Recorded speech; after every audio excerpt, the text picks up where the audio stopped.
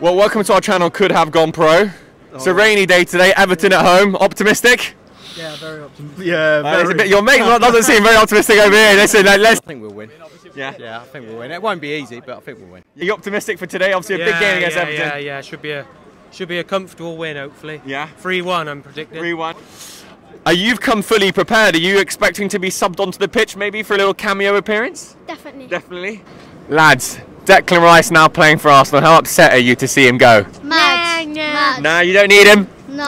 Nah. Rubbish. No, we're doing. No, you're doing alright. So a lot's been made about Declan Rice leaving in the summer, but the likes of Ward-Prowse, Alvarez, Kudus coming in. Do you think the squad's got a little bit better in terms of quality and depth? I think in depth we're definitely better. Yeah. I mean, Declan's a really good player, and obviously he's missed, but all over the park we're a better side.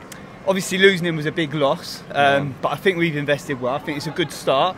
And it's a positive time for us. Yeah. So I think, yes, it's a loss as one player, but with the signings we've got and how it's now being run, I think we're better off. Squad's better. Midfield is 100% better.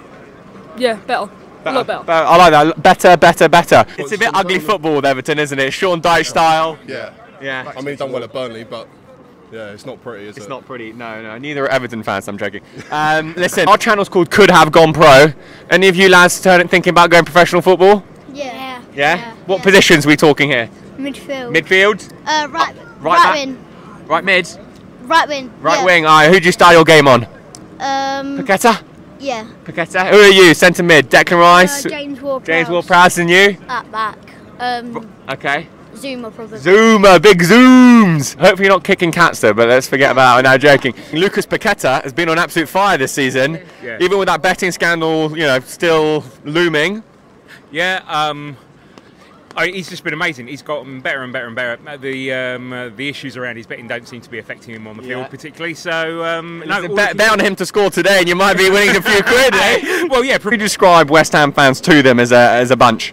West Ham are a massive club. Yeah. Just working class fans who just want a bit of crack, basically. Yeah, working class geezers, basically. Working class geezers. It wasn't so much about the football, more about the fighting. Football's come a long way, but working class geezers. That's what a lot of the other fans have been describing themselves as. Would you agree with that?